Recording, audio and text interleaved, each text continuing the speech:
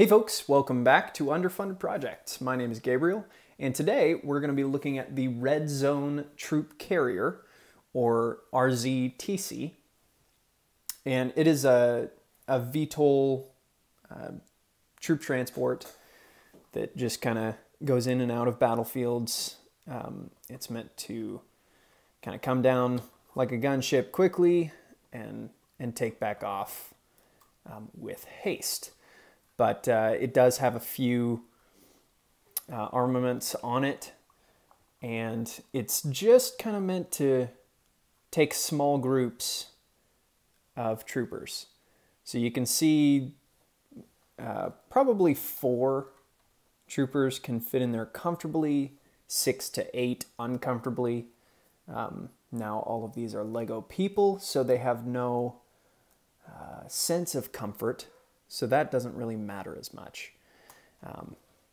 But I'll just go through some of the cool features of this mock. This was probably built in, I want to say 2014, and I've had it just built for a while, working on version 2, which will have some more interesting features to it, and it'll hopefully have a cleaner look. But so for now, starting in the cockpit area, I used this old Spider-Man helicopter cockpit piece and just kind of rubbed off the web part. But the kind of spider design looks pretty cool. It has room for 1 pilot, kind of sitting back there. And he's got some controls there. Looks good. And the cockpit is kind of at an angle just to kind of give it that cool bird-like look. You got the top there with red and blue accents on the gray. And then on down, you've got more red, more gray. The wings, or the winglets rather, with the turbines can kind of move and be pretty flexible with turning and all of that. And then obviously you've got the vertical takeoff option. And then this top part, while it looks pretty sleek with the propellers kind of down, it looks pretty natural as is. For the vehicle, you can pop them up and have a little more takeoff kind of strength, I guess you could say. I don't know the technical term, but yeah, I'm gonna cough real quick. Thank you. The back sort of winglets as well. They're pretty flexible. I just like the look of these fins kind of facing different directions depending on what the aircraft is doing. So if it's taking off, maybe it would be like this to kind of push airflow behind it as it's taking off this way, or perhaps it's taking off forward and you want the fins like this to kind of push air down this way as it's coming up, or whatever. You can also just have kind of a standard look like that, which isn't super cool looking, but probably the most realistic. You can also just have them like this, which is probably one of my favorite looks. And then, so back to the troopers inside, you can fit a whole bunch of stuff in there. You've got the little cargo area. Possibly you could have someone like lying down here with a gunner with like a machine gun or something to protect the rear of the ship. But for the most part, the defense responsibility comes to these guys on the side.